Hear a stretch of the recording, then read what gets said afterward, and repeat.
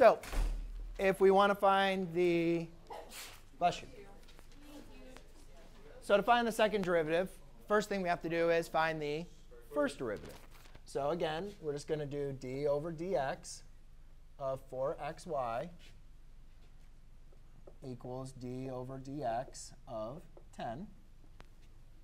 Right? We notice here we have to do the chain rule, so we can take out the 4.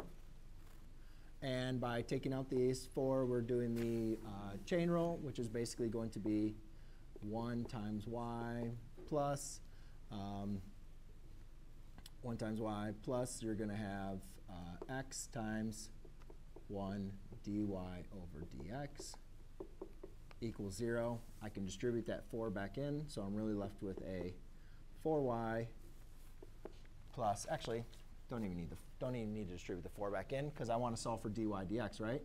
So let's divide that 4 on both sides.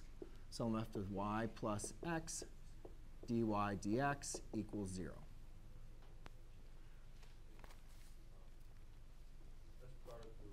Yeah, product rule. Now, to go ahead and solve for dy dx, I'm just going to use inverse operations.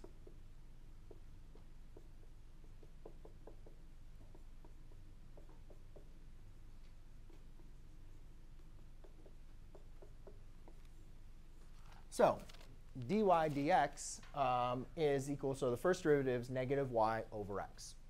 That's our first derivative. Okay? So if we want to find the second derivative, we have, so we have dy over dx equals negative y over x. Well, to find the second derivative, we need to do implicit differentiation again, we need to do d over dx again, right? So we're going to do d over dx of dy over dx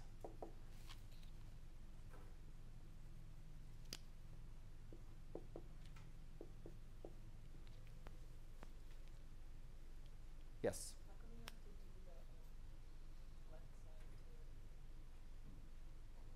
What? Well, remember when we're taking the derivative, we're taking dy dx of both sides.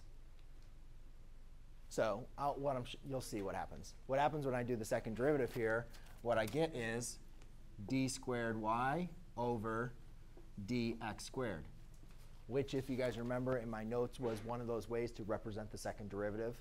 Basically, that's the same thing as f double prime of x or y double prime. It's the same thing. This is just another way of saying, oh, here's the second derivative. Okay?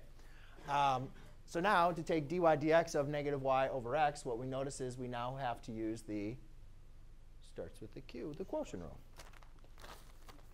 So by using the quotient rule, I end up with x times negative 1 dy over dx minus negative y times 1 all over x squared,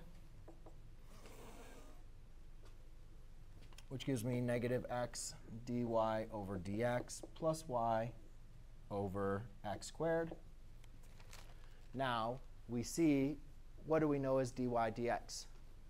Dy dx, we actually have a value for dy dx. Right?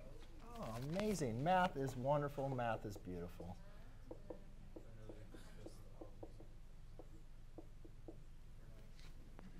Now, notice that that is in 1. So therefore, those x's divide out. And you're left with y plus y over x squared. 2y over x squared is d squared, or dy over dx squared. And there you go. Math is beautiful. Yes? Why wouldn't it be 0 over x squared because that's a negative y? Because it's negative x.